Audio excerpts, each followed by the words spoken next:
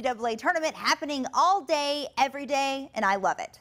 A Hatton senior is about to join the bubble. Ridge Harrison is competing in the nationally televised dunk contest at the Final Four. Harrison, we all know he has ups. Let me tell you, the entire country's about to know what he's about to.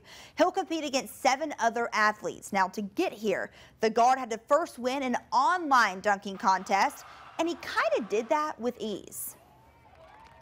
I was just very excited when I got the news that I was going to be in the dunk contest. I was just very grateful for that opportunity to be in that. Just going to start working on the dunks I'm going to be trying to do in the contest and just getting ready for that. The dunk contest will air April 4th. Ridge says he's so thankful for everyone who voted. He added, "The competition is for y'all." Thank you, Lyndon. Well, I hope your bracket is doing